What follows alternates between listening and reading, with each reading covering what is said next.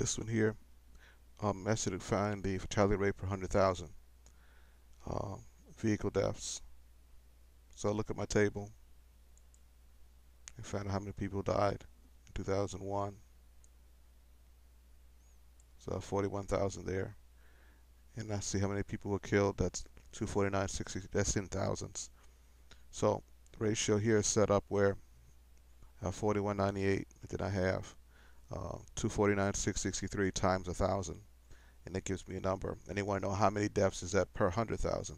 So I have a proportion here I set up, and I cross multiply and divide, and it gives me 16.82.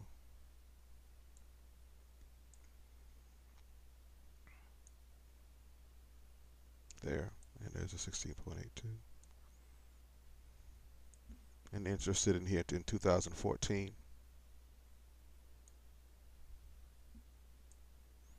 So here I have in 2014, look at the table there, 2985 billion for that part, and the number of deaths overall is 32,000.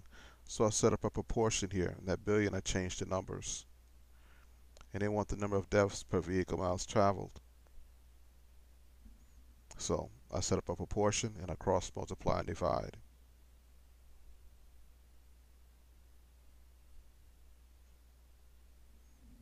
Okay, and end up with 1.008.